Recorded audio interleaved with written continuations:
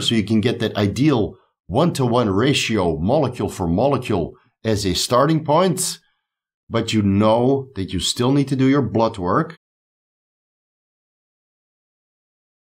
Vigorous Steve here with the Vigorous Q&A for all of your bodybuilding related questions. Today's question is from Awesome Austin Fit. What is a good ratio for testosterone base and a non-aromatizing compound like primobolan or masterone to have a lower or no need for an aromatase inhibitor? Similar way to put it, how much testosterone and how much masterone or primo not to use in AI? Well, I've said it many times before on this YouTube channel, all you need is a 1-to-1 ratio. Now, of course, this is a very simple answer and not what you expect of me, so let me dive into it a little bit more scrupulously. And before we do, please like the video, leave a comment for the algorithm, and consider subscribing if you haven't already. Hit the notification bell button while you're at it so you can get notified whenever a new video drops.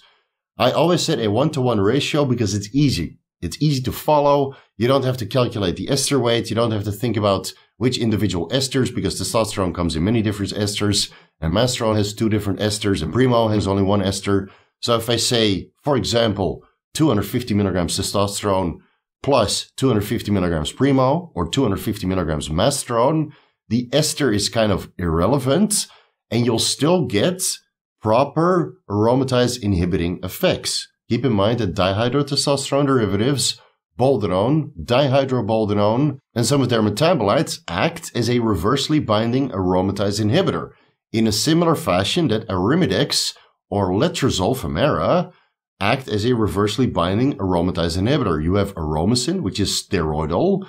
It is a suicide inhibitor. Aromasin, due to its chemical composition, gets stuck in the aromatase enzyme, rendering it inactive. So this aromatase enzyme is no longer able to convert testosterone into estradiol or dianabol into methyl estradiol for that matter. And you would need further aromatase enzyme expression in adipose tissue to restore the amount of aromatase enzymes which you just murdered with exemestane or aromasin.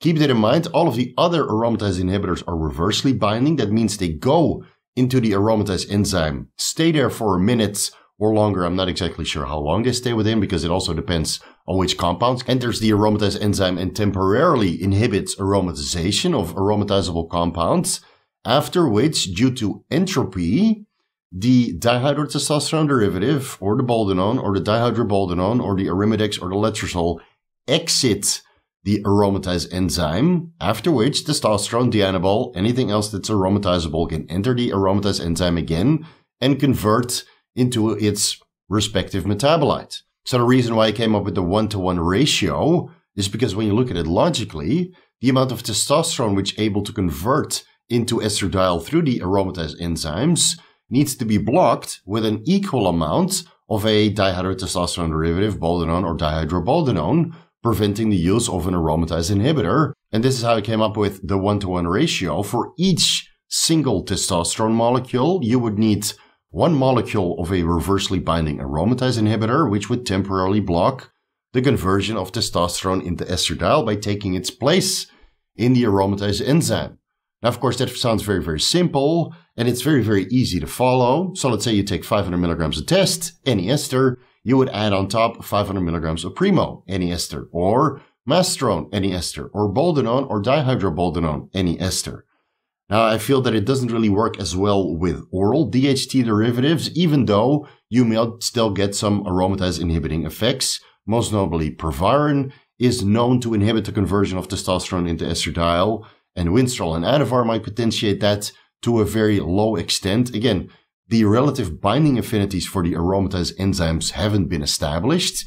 Neither have the relative binding affinities for the sexual binding globulin. We only know the relative binding affinities for the androgen receptor and the mineroglucocorticoid receptors, and the glucocorticoid receptors and the estrogen alpha and beta receptors, right? The receptors are known, but the enzymes and the delivery mechanisms, the albumin and the SHBG, unfortunately unknown. So we have to go by blood work, a 1-to-1 ratio of testosterone and a steroidal non-suicidal aromatase inhibitor is a good place to start. And then after a month on that protocol, keeping your injection frequency and your dosing the same, a month into it, please go do your blood work. See where your serum estradiol levels are at. Test your serum estradiol levels before, check them during your cycle, and see if you need further adjustments. Maybe you have a lot of aromatase enzyme expression, or maybe you don't have so much because your body fat levels are generally lower. Or you've been dieting for a while. This entire month you've dropped body fat, reducing the amount of adipose tissue that you have, and thus reducing the amount of aromatase enzymes and the potential for aromatization that you have. So you always need to stay on top of your ratios between testosterone and the other steroid which inhibits the conversion. And if your blood work tells you your estrogen is going too high, maybe you need to increase this steroid that it's inhibiting the conversion, or change your ratio. Maybe you're happy using 500 milligrams in total per week, and instead of using 250 milligrams of test and let's say 250 milligrams of Primo, you reduce the test to 200 milligrams and increase the Primo to 300 milligrams. So again, this 1-to-1 ratio is just a starting point. Ultimately, it's your blood work that determines which ratio you need to follow. And you know what I'll do for all of you nerdy guys out there that are just as nerdy as I am? I'll use the Avogadro's constant to calculate how many milligrams of testosterone you would need to match a mastrone, primobolan, or boldenone, or dihydroboldenone, regardless of esters, how many milligrams of each you would need to get the exact same amount of molecules. I've done videos about this in the past. It didn't get so many views. So hopefully we can mix it into this one. Based on the Avogadro's constant, you would get a certain amount of molecules. I think it's 602.11 sextillion or quintillion molecules. I'll have to do a quick refresher. So I'll be on the screen on one of these sides. This amount of milligrams for each testosterone ester would yield the exact same amount of molecules for this amount of milligrams of a steroidal reversely binding aromatase inhibitor. So you can get that ideal 1-to-1 ratio molecule for molecule as a starting point.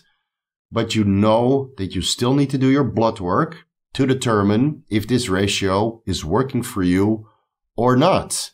And again, if you can't pinpoint it down, go back to TRT, use 100 milligrams of testosterone per week, spaced out over daily microadministrations subcutaneously, in which case, most likely, you don't need an aromatase inhibitor as well. And otherwise, there's always diindolylmethane, 100 milligrams in the morning and 100 milligrams in the evening to help with the metabolism of estradiol into estrone and estriol, reducing the overall estrogenic burden of the exogenous testosterone that you're getting.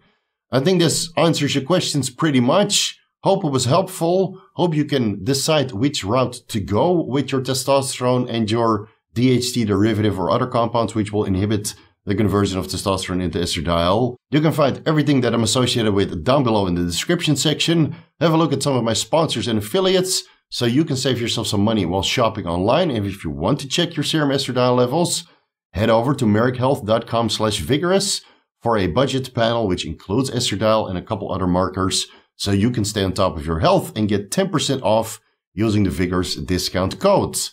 Follow me on Instagram and TikTok at VigorSteve.